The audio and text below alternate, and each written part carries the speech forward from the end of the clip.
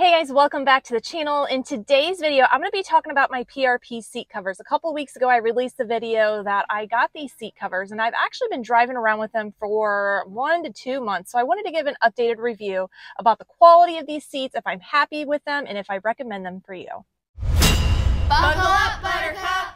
Well, I've been driving around and using my PRP seat covers for close to 2 months. I've gotten them dirty, I've gotten them wet. So I wanted to give an in-depth review about these because these seat covers aren't necessarily, cheap like some other seat covers, but there's a reason for that. The quality of these are amazing.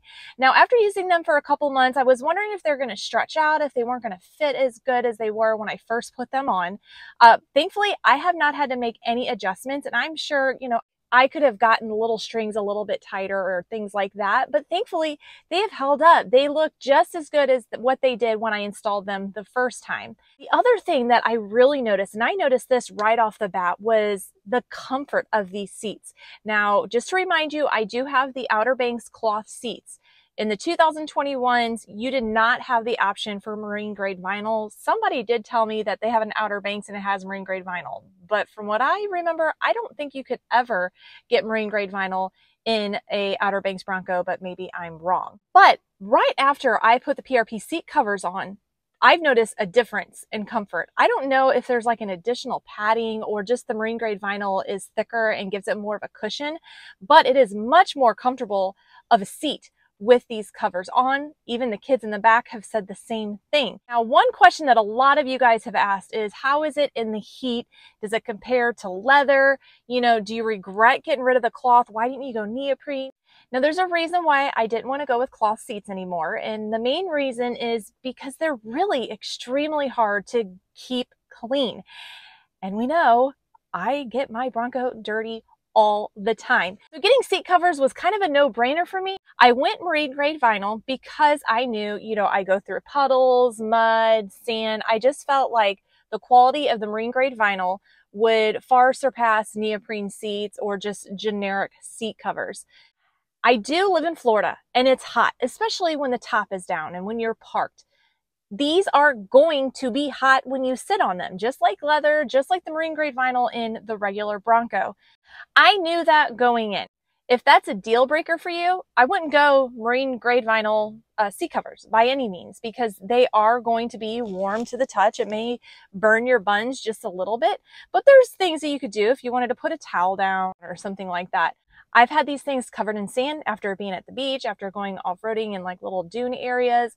I've had them muddy. I've had them dirty. I've had them wet after being parked with my top back and it poured down rain. I go to a lot of Bronco meets, a lot of car shows, and I've had a lot of compliments about these seats. They're quality material, made in America, custom made. You can pick out the colors, the stitching, everything like that. Somebody asked if you can custom make this logo to something else. I'm not sure. Maybe you could email them and find that out. That would actually be really cool if I get some Buckle Up Buttercup custom logos right here. I didn't think about it, but it's custom ordered. So you can do whatever colors you want. If you want to add your flavor, your color scheme from your Bronco, you can do that. But the quality of these seat covers far surpass any seat cover I've ever come across. Not just Bronco, but just any seat covers that I have ever come across.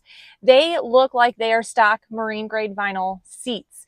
They don't stretch. They don't rip or puncture easily. No scratches. I've had my dogs in here, and they've got those sharp claws.